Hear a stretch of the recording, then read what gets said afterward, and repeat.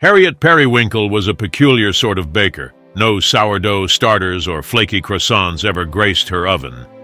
Harriet's speciality was cat hair cupcakes. Yes, you read right.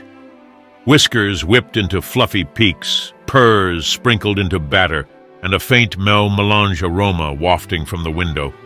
Her tiny cottage was an ode to feline confections. Harriet, unsurprisingly, received curious looks and muffled snickers. Local children dared each other to steal glimpses through her lace-curtained window, only to run away gagging. But Harriet paid them no mind. She honed her craft, whispering secrets to her feline collaborators: Mittens, a grumpy Persian, and Whiskers, a ginger fluffball, as they shed strategically into her mixing bowl. One breezy Sunday, however, Harriet's life took a bizarre turn. A renowned food critic, known for his flamboyant pronouncements and penchant for the peculiar, stumbled upon her cottage. Intrigued by the cat hair cupcakes scrawled in crooked chalk on her gate, he ventured in. Now Archibald Crumpet, yes, even his name was outrageous, had tasted everything from bullfrog bouillabaisse to ostrich omelets. Yet Harriet's creation left him speechless.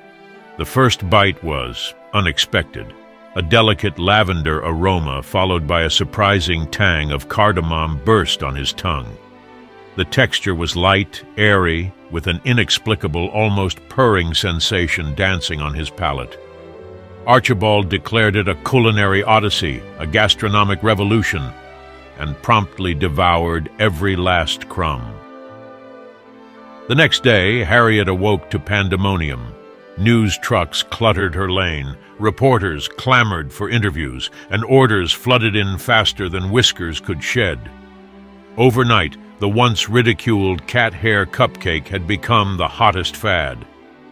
Gourmet shops, high-end bakeries, even Michelin-starred restaurants clamored for Harriet's recipe.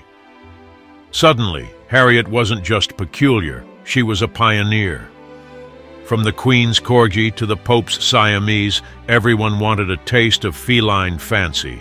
Harriet, who once barely sold a cupcake a week, found herself churning out batches day and night, aided by an army of recruited fluffballs.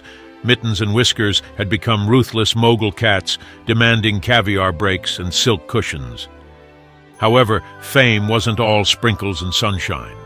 Copycat cat hair creations sprung up, lacking the magic touch, literally, of Harriet's originals. Food critics turned vicious, dissecting each purring pastry with scathing critiques. And worst of all, Mittens and Whiskers developed diva-like attitudes, demanding diamond collars and tuna flown in from Fiji. One day, as Harriet contemplated her chaotic kitchen, a memory drifted back.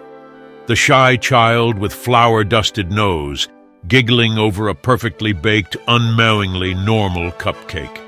Her passion hadn't been about cat hair. It had been about creating something unexpected, something that brought joy, not just through taste, but through the sheer ridiculousness of it all.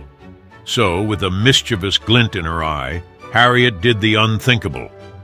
She invented the dog biscuit brownie, a chewy, earthy treat sprinkled with actual dog fur, donated willingly by a grateful basset hound neighbor. The world scoffed, then chuckled, then devoured them.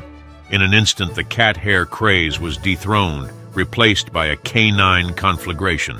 Harriet Periwinkle, the peculiar baker, continued to redefine success her own way. Every bite of her creations, be it cat-whiskered, dog-haired, or even, one dare say, earthworm-infused, don't ask, it involves a bet and a very competitive earthworm breeder, was a testament to the joy of the bizarre, the unexpected, and the sheer fun of baking something so ridiculous it could only be delicious. So, the next time you find yourself tempted to follow the well-trodden path, remember Harriet Periwinkle.